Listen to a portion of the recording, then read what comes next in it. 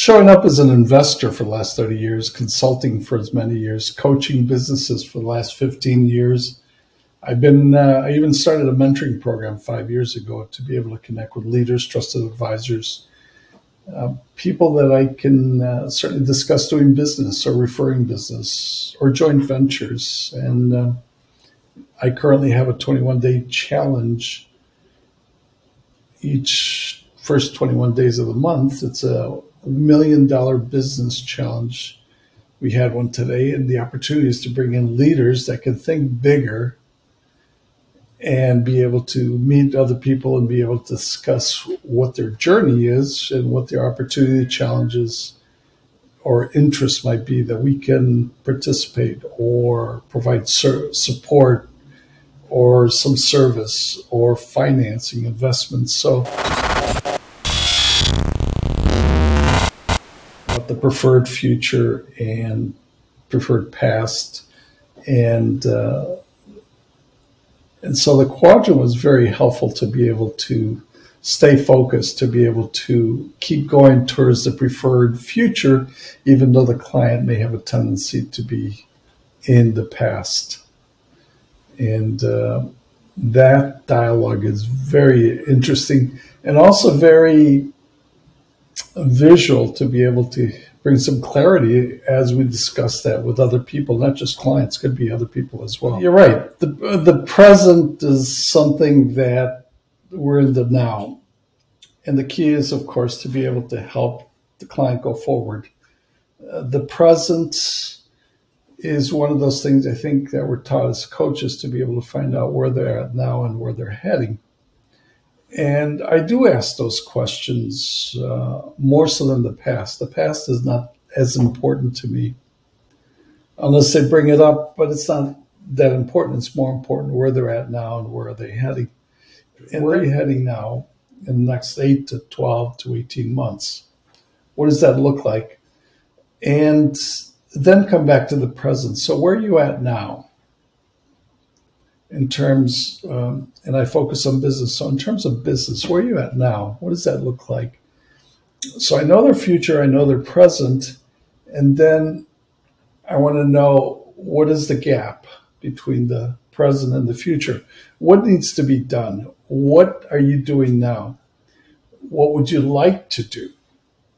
And what would it mean to be able to achieve the future?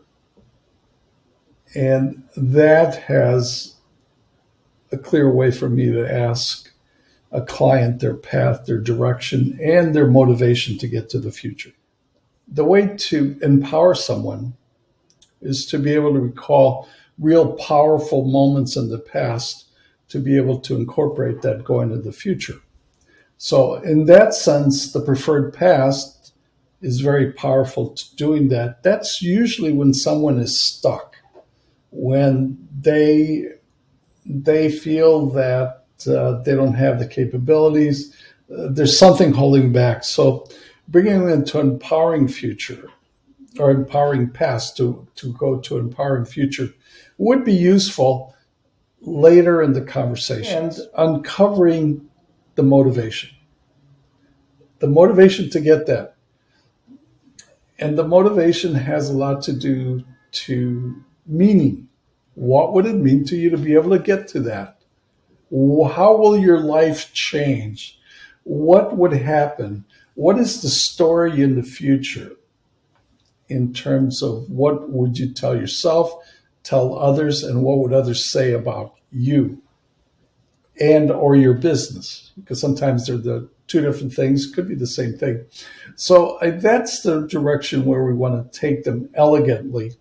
And my experience has been, Oksana, if they're very clear about the motivation, if they're excited about the motivation, it would mean a lot, it would mean this. And specifically, I don't want fluff.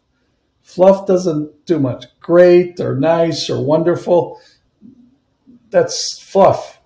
But if it says, oh, I'll be able to make $2 million, or I'll be able to hire 100 people, or I'll be able to get 40 more clients, specifics. Everything happens in specificity then I know the motivation is higher to be able to guide the client elegantly towards a perfect future beyond the preferred future. A preferred future means that the client prefers it, what they want. My contention is that there's two things: a future that they want and a future that they need. And they don't know what they don't know. And unless we probe into it a little bit more. And I'm starting to understand that what they don't know is that they can have an even exponential future rather than a linear future. Because what they're saying is based on their experience.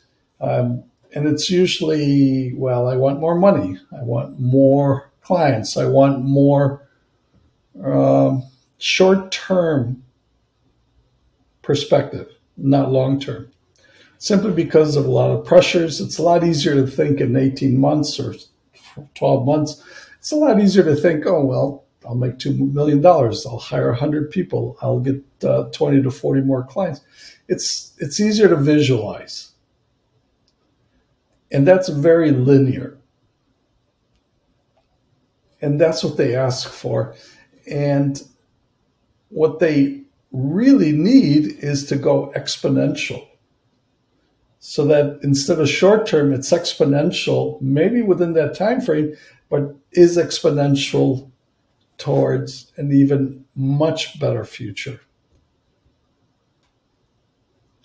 And that is, I think, where she didn't go into that, didn't explain that. And I think that's where we need to be as coaches. We need to be able to uncover the possibilities of what they really need. How do we get to exponential? And that's something from other speakers, if you've been following and listening, that there is a linear path and then there's exponential. And what is this? What is this exponential? And of course, if we know about it, why don't we all do exponential? Because it's going to be the same amount of time, maybe more work, maybe a little more effort, but the results are tremendous. And so what is that mystery? How do we get to exponential in an environment that's very turbulent, that's uncertain? It's the VUCA effect. We don't know what we don't know. So how can we get even better exponentially when we have these uncertainty all around us? And how do we do that continuously? And I'm starting to uncover what that means. And what that means is to be able to stack powerful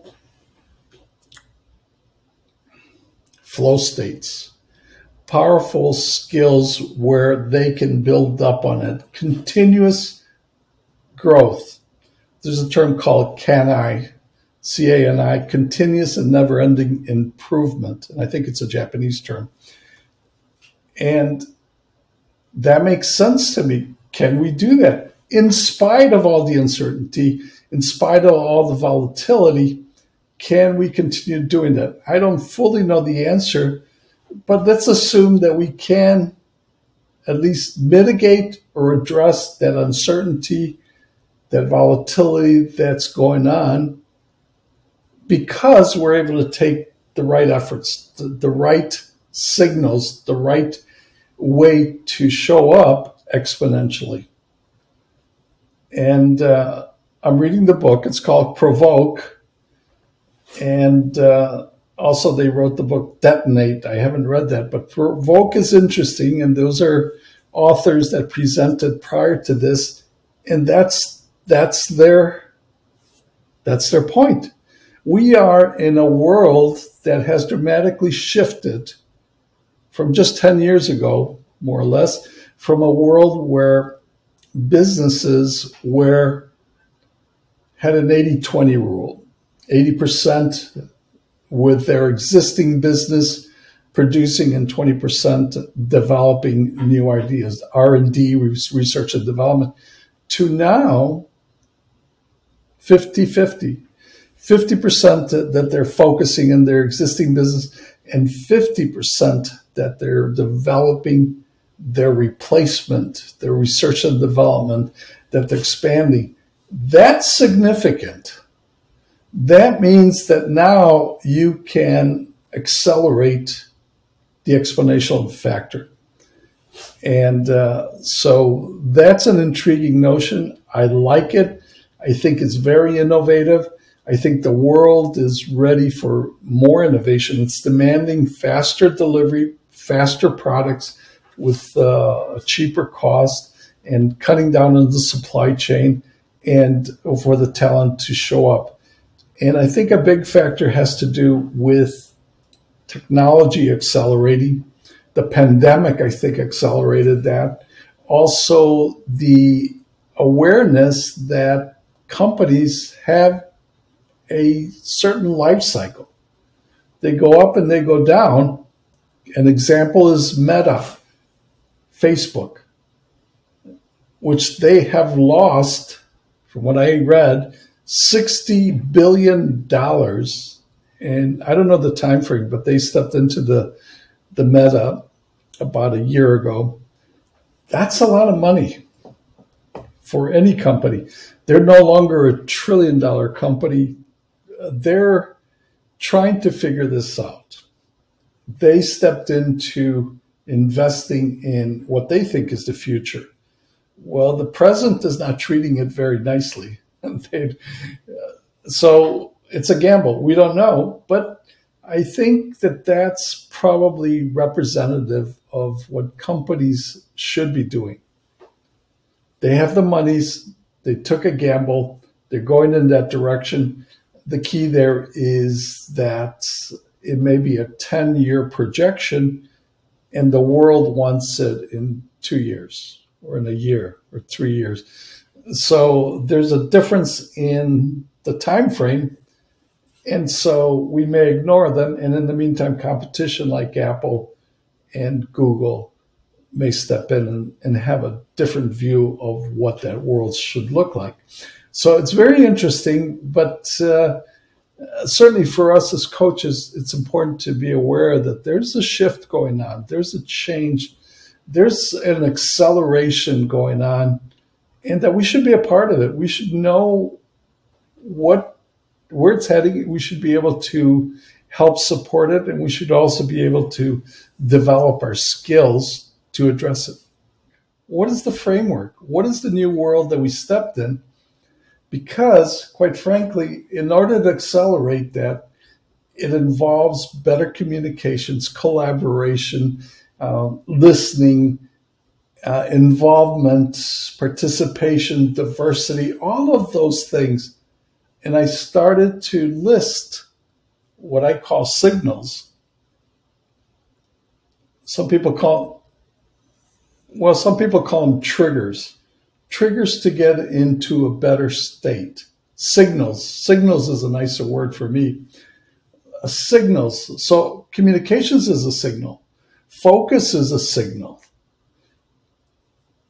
Collaboration is a signal. Here's what I'm starting to understand. We know these things from coaching. It's not new. We've known this. So what's the big deal? Here's the big deal. The big deal is the recipe. Which signals do we need at the right time for the right person, for the right situation, and the right acceptance? That seems to be the magic formula. So now we know the signals. We know that already. We know the clients, that they are in a linear fashion. We want to get them exponential. So how do we do that? Well, is we stack those signals, the correct signals, to get them to where they want to go. And that is the art as a coach. Well, which signals? Do we use communications, collaboration, listening, focus? Do we use what she has in terms of elegant dialogic orientation? So what do we use? That is the art of the coach, the new coach, to be able to help a client get exponentially going. We already know the skills, and the key there is having the right communications with the client to uncover the preferred future, what they want a preferred future. And it's always going to be shorter term. But if we lay the groundwork, it's going to be extended future, even longer. And that might be the exponential part. Coaching is the solution for being able to uncover better futures with people and focusing in this direction, because we're focused on flow states. And flow state is a word where everything goes right. It's a combination of the skills and the challenges. So if you have the skills that match the challenges perfectly, then you're in kind of in a flow state until the challenges get too challenging. Then either you lower the challenges or increase the skills. Very simple.